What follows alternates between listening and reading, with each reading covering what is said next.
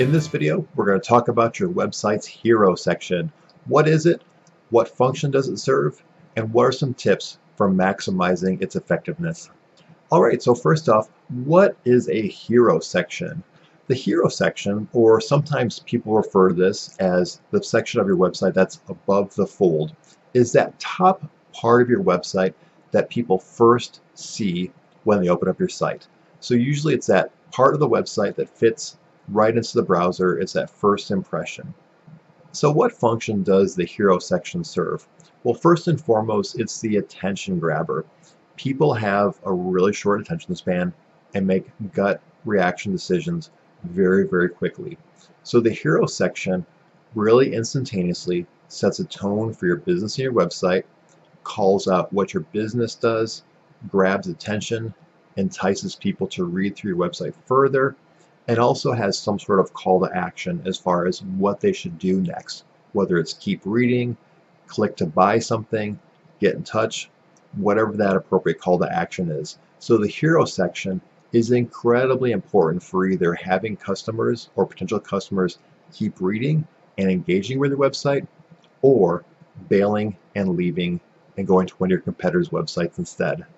So with that said, let's talk about how to really maximize that hero section and talk through some tips and things to think about to really get the most out of that first impression on your website. So first of all, it goes without saying there's lots of ways to create an engaging hero section. One of the most common ways, though, is to use a really compelling photo or video. The saying is cliche that a picture is worth 1,000 words, but this is totally true for your website also. A picture can evoke what your business is all about, whether literally showing your products or services, giving context, creating a vibe or atmosphere, or another way of communicating what your business is all about and drawing that website visitor in to keep reading more. In an ideal world, you'd have a photographer or videographer create some really custom, nice looking photos or videos which you could use in your hero section. But in lieu of that, fortunately, there's some really good options. You can buy really good stock photography online, or if you just Google free stock images, you can often find really good photography that'll work great for your website as well. And keep in mind, although stock photography has become kind of a cliche for corny or stage photos, that's not always the case. While there are plenty of those corny photos out there, there's lots of really good stuff out there. A lot of times that's free as well. Really good photos for your hero section could take one of several different forms. So let's say, for example, your business makes lawnmowers. You could first off have a really nice photo of the actual lawnmower itself, showing off the product. Or alternatively, you could have a photo showing the context of how your photo is used. So instead of the lawnmower photo with like a white background, for example, you could show a picture of somebody mowing a lawn using that lawnmower. Or third, as another option, instead of literally showing the product or service or how it's used, you could focus on the benefits that someone will derive from using your product. So using the lawnmower example, you could show a picture of a really nicely mowed, clean, lush, green lawn that people will understand. If you use your lawnmower, people can expect and anticipate that benefit. Or going a totally different direction, you don't necessarily need to show your product or service or the benefits. Maybe you want to set a tone or set a vibe or evoke an emotion.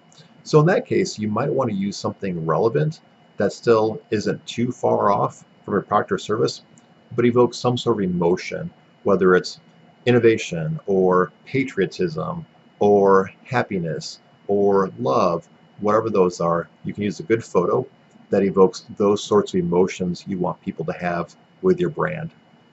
A few things to keep in mind though when choosing the right photo.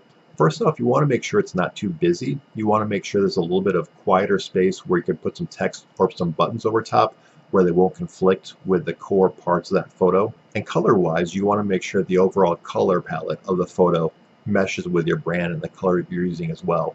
So for example, if you have a very bright and vibrant website, you probably don't want to go with a black and white photo, or vice versa, just for examples. Now that you've got a really great photo for your hero section, the next thing to think about is what's that headline. Now, a faux pas that a lot of people unfortunately use for their hero section is using cliche terms like #1 or innovative or cloud-based. You want to make sure that your headline is really clear and concise and demonstrates really quickly to your website visitor what you do and how you're going to add unique value to their lives.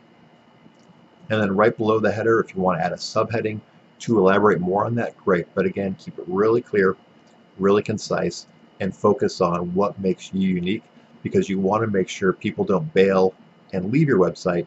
You want to make sure they see what you do, why it's relevant to them, and why they should keep reading on.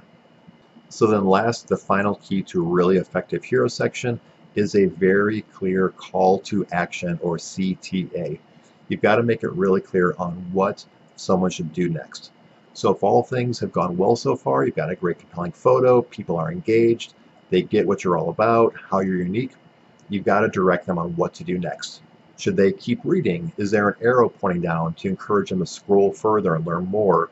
Is there a contact now button, or a sign up button, or shop button? Whatever that is, you've got to make really clear what that visitor should do next.